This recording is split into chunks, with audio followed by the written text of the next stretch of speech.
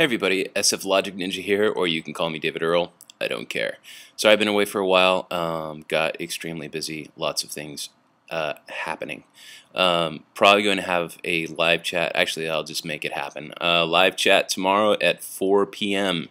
Tomorrow being Sunday the, let me check, 16th. So, Sunday the 16th, 4 p.m.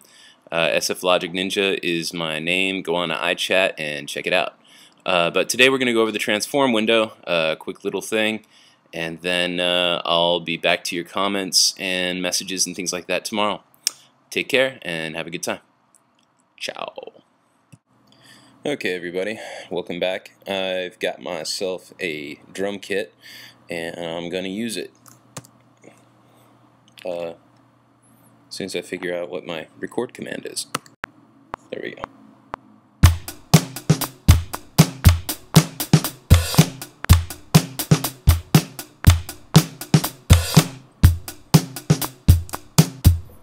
Okay, so rhythm wasn't completely on, so I'm going to go and click on it and quantize it. Okay, once again to quantize, I click on the MIDI region, come over here, there's quantize, 16th note.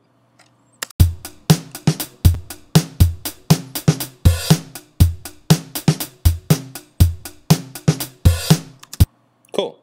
Now, if I want, click and open this up, look in the piano roll editor, and I see that every note is exactly on the beat. Now, most human beings who play the drums don't play that meticulously precise. So if I want to make this sound a little more like a human being, I want to add a little bit of a random variation in here. And the way to do that is to use a window that I haven't talked about yet called the transform window. Under the window, transform, boom, there we get our transform window.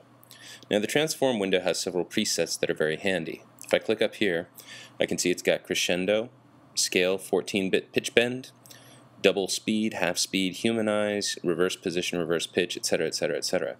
I'm going to go to humanize, and let's have a look at this. Okay, the transform window is basically broken up into 4 parts. We have the preset area, we have the mode, we have conditions, operations, and then down below we have select only, operate only, select and operate, and in this specific case we have a map. Okay, what the map does is at the furthest left side of the map, that is a MIDI value of 0. The furthest right of the map, 0 is 127. So as I can see, I've randomized the values a little bit between 0 and 127. Okay, so let's get up to conditions and operations. Let's forget about this map for a second.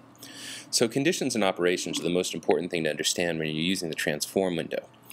Up above we've got position, status, channel, pitch, velocity, length, and subposition.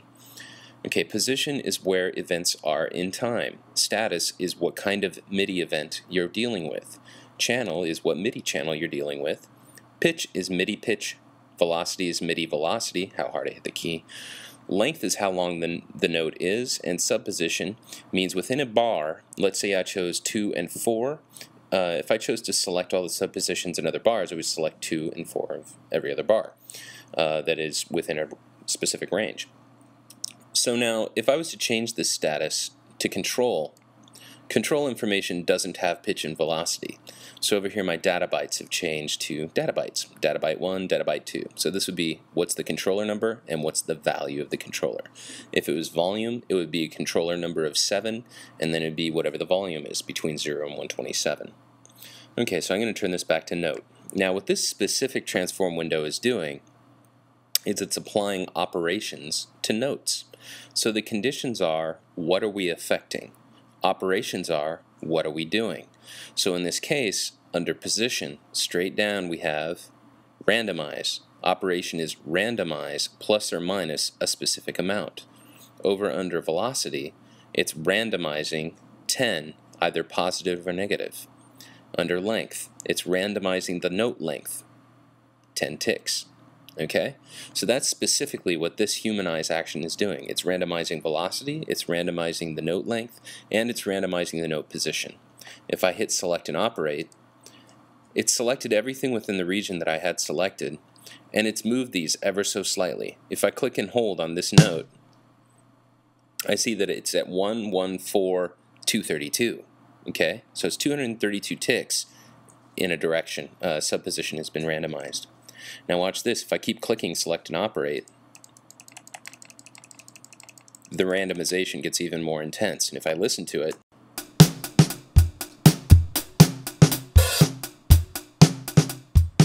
it's not completely off, but it's a little more human, because we humans are so random, right? Okay, so maybe that's not the best description. But if you want to make your own transform window set, what you do is you click and hold right here, and you go down to Create Initialized User Set. Create. Now, basically, all of these different areas of the conditions and operations are open. Once again, conditions are, what are we going to do this stuff to? And operations are, what are we doing? Okay? So if I go to, say, status, and I click, I can see status equals either a fader information, metadata, note, pressure, control, program, channel pressure, and pitch bend. Now the things that you guys will probably be dealing with the most is note information and control information. Okay? Pressure has to do with aftertouch. So if you have a keyboard that's set up to use aftertouch, those would be probably relevant. Program changes only if you have an external device that you want to change sounds on. Control, that you can do a lot with control.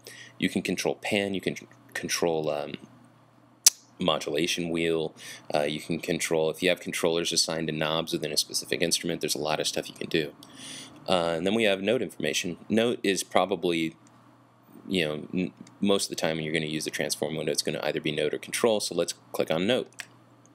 Now, when we do that, you see again that the data byte parameters 1 and 2 change to pitch and velocity. Okay? Now, directly under status, let's look under position. So if I say position equals, then it's going to choose this exact position, 1, 1, 1, 1. Bar 1, beat 1, division 1, tick 1. Okay? Now, directly under the position, let's say we wanted to shift the position of that specific location. I click here. Look at all these things I can do. I can fix, add, subtract, minimum, maximum, flip, multiply, divide, scale, range, blah, blah, blah, blah, blah. I have all these things I can do. So let's say I just said add. What that would do is it would add a specific amount to that position. So if I said 5 by a division of 5, you can't have 5 because, Dave, you can't have 5. What are you doing, Dave? My brain.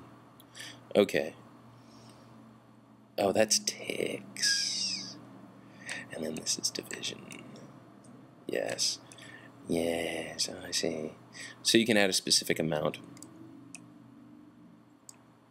Now this area looks a little janky to me, so what I'm going to do is I'm going to double click. I think there's actually an error going on because it wasn't showing me bar, beat, division, and tick. Now I see that there are 3 little dots. Probably need to zoom in on this. 3 little dots and then a number. That makes a lot more sense to me.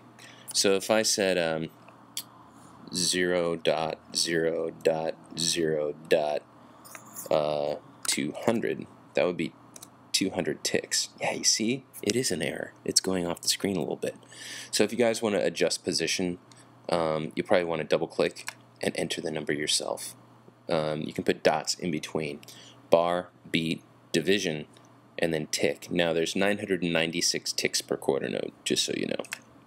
Okay, now that I have you completely confused, I'm going to go and turn this back to through again. Let's think of something really simple that we can do. Well, we've got status equals note.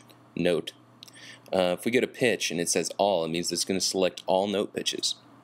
So maybe I'll say status equals, okay, the pitch equals all notes that are on C1. C1, enter. So everything on C1, maybe I want to shift it down, subtract 1. Okay, so it takes it from C1 to B, right? To P0. So that's an example of one operation.